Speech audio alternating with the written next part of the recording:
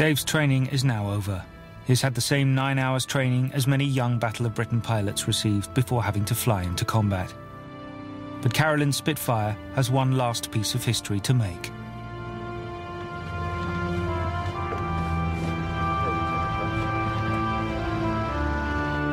For the first time in over half a century, Pete Brothers will once again take the controls of a World War II Spitfire. Just over 3,000 pilots are officially credited with having taken part in the Battle of Britain. Some, like Pete Brothers, survived and flew throughout the war. For others, combat lasted only days, or even hours. You're flying my aeroplane. I'm greatly honoured, sir. It feels just like they used to feel.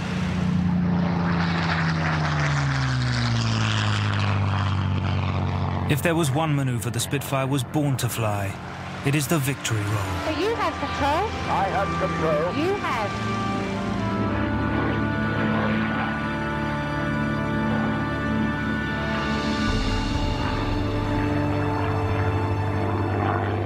The Battle of Britain claimed nearly 3,000 Allied and German lives.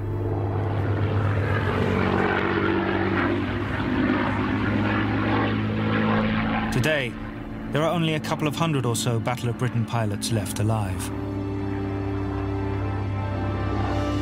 For all of them, Britain's finest hour was theirs too.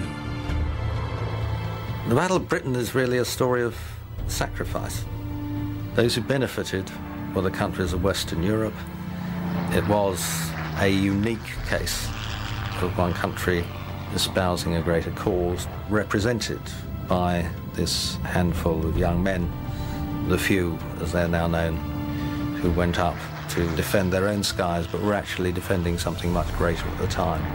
It was, by any measure, not the meanest of acts among nations. This, I think, if anything of ours, is worth your memory.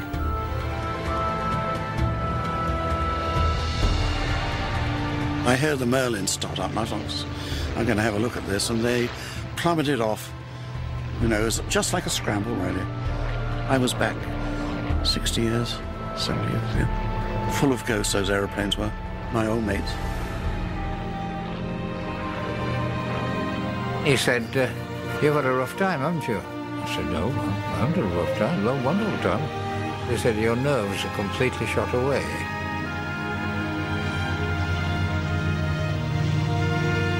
They were the happiest days of my life. I'd do them all over again if I could, and do the same thing. And then I had nightmares which have persisted the rest of my life. It's something you grew to live with. It's a kind of scar of honour, if you like. We were faced with something and we did our best and we won.